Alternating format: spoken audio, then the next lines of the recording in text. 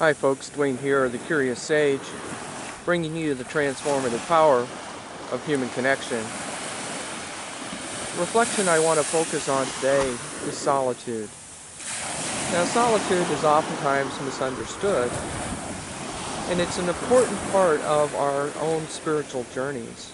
Solitude enables us to have the quiet time to really reflect deeply on what's important in our life. Making time for solitude is not a selfish act.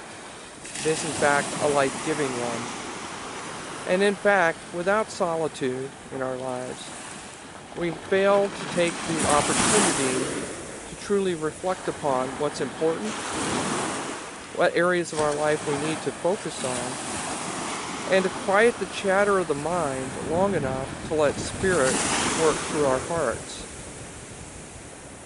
You know, for me, solitude's always been an important part of my life. And at times, I personally have misunderstood solitude.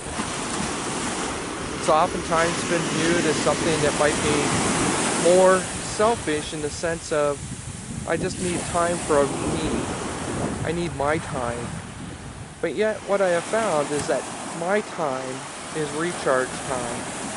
And it enables me to come back even stronger and with even greater clarity for the things that I need to be focused on in my life. So whether that solitude is spent in meditation or, like here, it's just simply spent sitting quietly by the beach, watching the whales, people in their boats. It's a time to reground. It's a time to recharge. And quite frankly, it's a time to make sure that you're still connected to the right source. And so as you think about the role and importance of solitude in your own life, don't ever look at it as something that is just pushing people away or in some ways maybe being selfish with your own time.